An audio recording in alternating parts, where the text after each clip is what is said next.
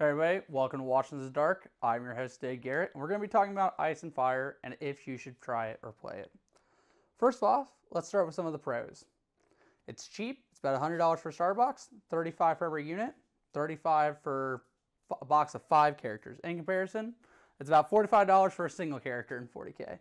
They do a little bit less in this game, but you get much more of them and can take more of them for roughly the same amount of points as in 40k.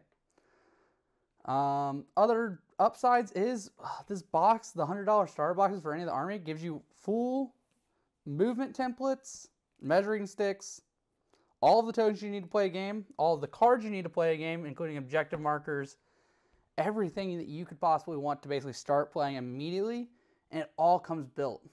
It's not painted. You do have to paint it yourself, which is fine. And that a lot of people love that.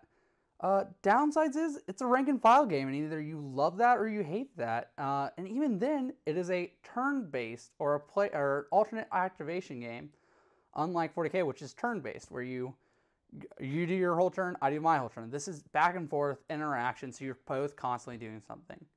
Another pro is the game's short. It lasts about an hour once you get good at it, which only takes about 2 to 3 games. It takes about 2 hours when you're learning.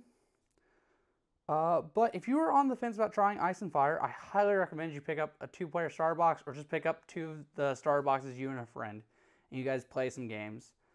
This isn't my favorite game of all time, but man, is it up there in the enjoyability that I have with my friends and everything.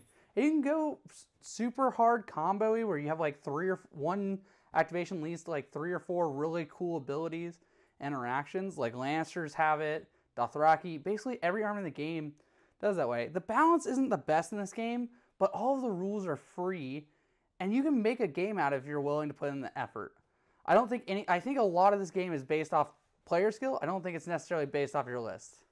You can do some powerful things in the game, but that's not going to decide the outcome. Well, thank you. Have a good one. We'll see you guys in the next one.